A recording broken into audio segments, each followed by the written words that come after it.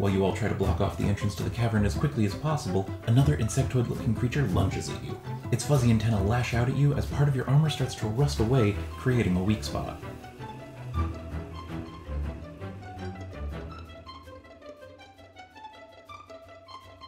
Hello, and welcome to Tuna's Tales. This week's Pondering Monsters is going to cover part 2 of the last video.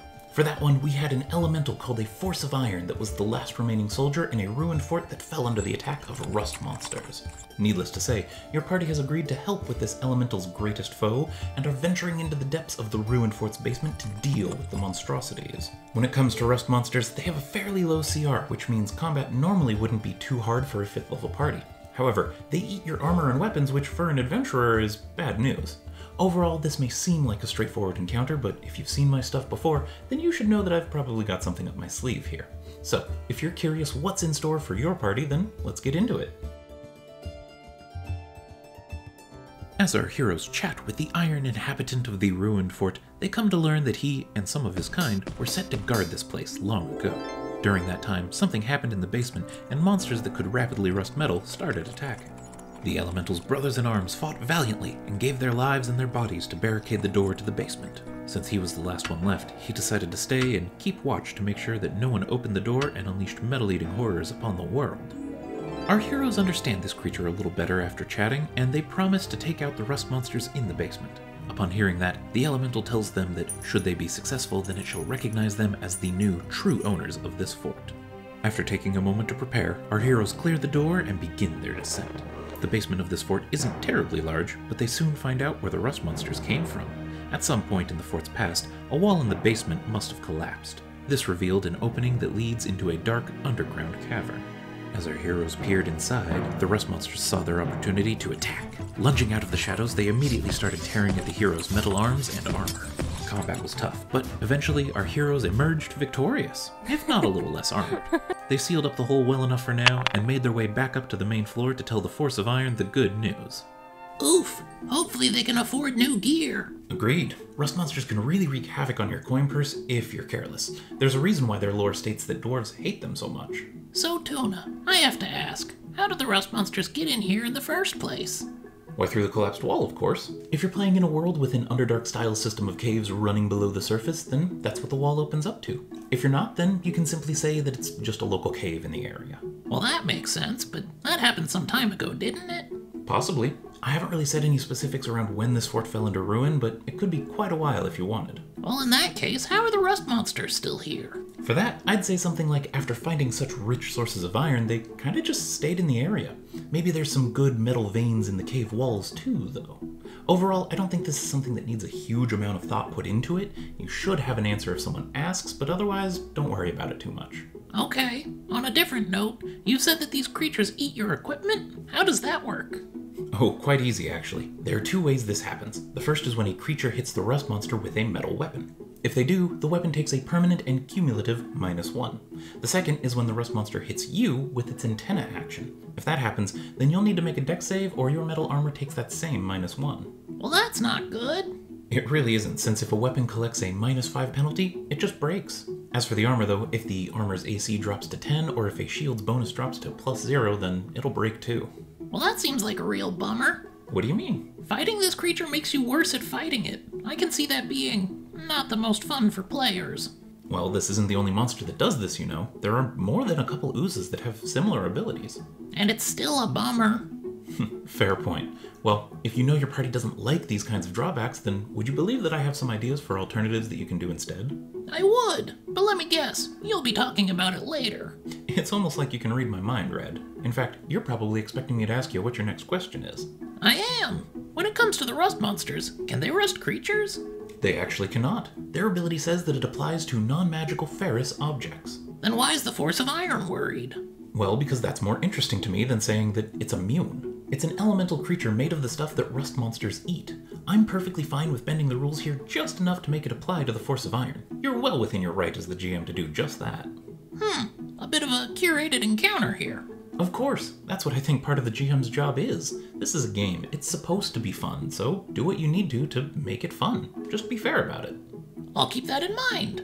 Final question, Tuna. Once the rust monsters are defeated, how does the party fix up the fort?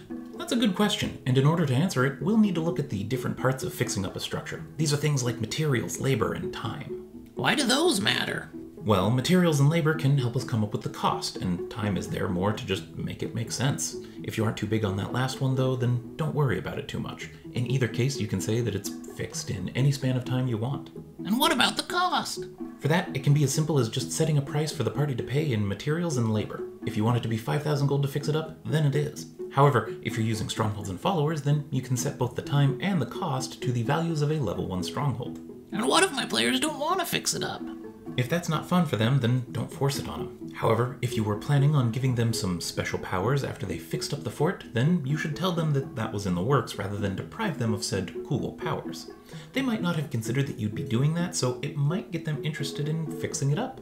Otherwise, you could say that the noble that hired them pays for the fort to be fixed up so that his heroes of the realm aren't squatting in a ruined fort in the wilds. Thanks for answering my questions. I think I'm ready to start tying this together. In that case, let's get to it. If you're kicking this off, then I'm assuming you've run the first part of this encounter with the Force of Iron. This means your party should be on their way into the basement of the ruined fort, ready to fight whatever may reside down there. As you all descend down into the basement of this fort, your torchlight bounces off the walls to illuminate a fairly ruined place. You can see that crates and barrels have been smashed open while the wood has begun to rot. As you quietly move around the debris, you feel a draft coming from somewhere around the corner and hear a skittering in the distance. At whatever pace your players set, they can explore the rather small basement. Whenever you feel it's time, that's when the rust monsters attack. Combat with them is fairly straightforward. They're CR 1/2 creatures, they don't have a multi-attack, and the most devastating thing about them is their ability to rust metal. This means against a 5th level party of 5, you're gonna need to use 10 of them for a medium encounter. I don't know about you, but I see some issues with that. This is where I would normally take a second to tell you how you can buff these creatures. You can still do some of the normal stat modifying things we normally do here, however, I've got a different idea. In the Monster Manual Expanded 1 by DragonX, you can find the stats for a dire rust monster. This is a beefier CR3 version with more health, armor, and a multi-attack. Plus, it's got a little surprise for the more seasoned players. It can rust magic items. There's a save required to do so, but still, magic items. If you use the dire version of the rust monster, then you can get a medium encounter with 2 dires and 2 regulars, or a hard encounter with 3 and 3. Plus, since the rust monsters damage your gear and make you worse at fighting them over time, I feel like the CR calculators are fairly decent on this one, but adjust as you see fit. However, there is a glaring problem with rust monsters that I don't think we can ignore anymore. Getting your gear damaged kind of sucks. At least, it can if there isn't a reasonable way to fix it up again. You can provide this service to your players at any blacksmith they come across easily enough. Just charge them a percentage of the item's original cost and tell them it'll be fixed in a couple of days. Now you've got some downtime in the city too. However, what if your players are really against this mechanic? What if they're not, but you use the dire rust monsters and their magic items get damaged? How do they fix a magic item? Well, don't worry, as I've got ideas on all that too. Magic items are the easy ones here. You can treat repairing them like you would any other item. It's just more expensive to do so. If, however, you want an interesting magical approach, then consider letting them repair themselves over time. You can say X number of days, or tie it to a die roll based on the rarity of the item. 1d4 days for commons, 1d6 days for uncommons, and so on. However, we still have that dreaded -1 penalty to worry about. If you want to avoid it altogether, then consider this. For every 3 triggers of the rust monster's rust metal or antenna traits on a single item, that item then gains disadvantage on attacks if it's a weapon, or attacks against a creature have advantage if it's armor. This is more work for the GM to keep track of, and they'll still need to repair the item, but their gear won't break. If you really wanted to, you can even spin it so that when combat is over, the party's items are all good again. That's a little hand-wavy for my taste, but hey, it's your table. Another approach you can take would be to tell your party about the rust monsters in advance, if it makes sense to do so, of course. This means that now your party can prepare and go into the fight with sacrificial gear that they're just gonna toss afterwards. As you all strap on the remains of the previously rusted forces of iron, the surviving one looks at you all with a level of disgust and resignation before wishing you luck. Of course, the most obvious thing you can do around this penalty is to just not do it. At that point, I might look for a different monster, but you can always ignore any monster traits you want. Hopefully, your party finds combat tough but engaging so that when they come out of it, they'll feel like they accomplished something. Of course, if you have a higher level party, then it might be too easy for them, so let's see what we can do about that. At higher levels, you're going to want to either beef up the creatures or use the dire rust monster almost exclusively. At 10th level, you'll need 4 dire and 4 normal to get a medium encounter, and adding a 5th dire rust monster will push you over to hard. For 15th level, you're looking at 8 to 11 of the Dire Rust monsters alone for a medium or hard encounter. At those numbers, things are going to get all sorts of wacky, not to mention unbalanced and just plain unfun.